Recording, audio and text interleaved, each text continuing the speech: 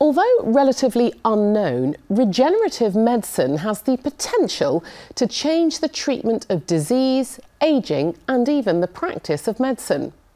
Astellas is a pharmaceutical company investigating how this innovative science could help people around the world.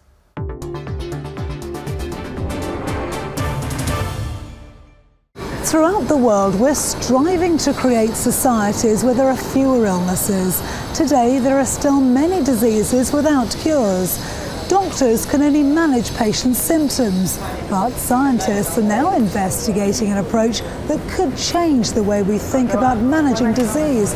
Regenerative medicine has the potential to heal diseased and degenerated tissues and organs, offering new options for treatment of diseases, particularly those that today have no or limited effective treatment options.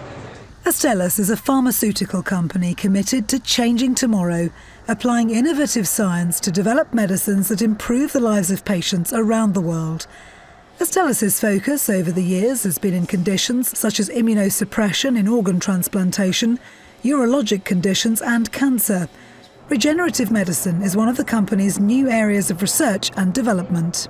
Regenerative medicine is a concept where we can actually, in the laboratory, recreate certain cells and tissues of the body. And depending on the condition, we can restore those cells that have been lost to disease or injury, and hopefully in that restore normal function or near normal function. Regenerative medicine has the potential to be revolutionary by truly developing a cure for an illness. This truly has the potential to be a cure, and I think that's exciting.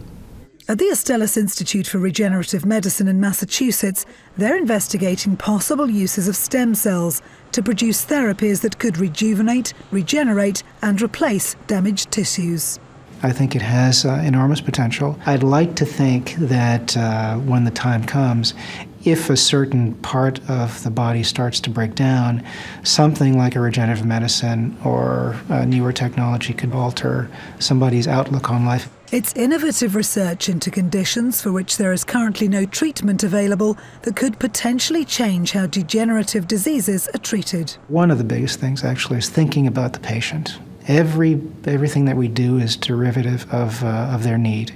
So whatever success we achieve is guided by thinking about a patient. I feel very strongly that we've got to constantly do better. We have an obligation to the patients.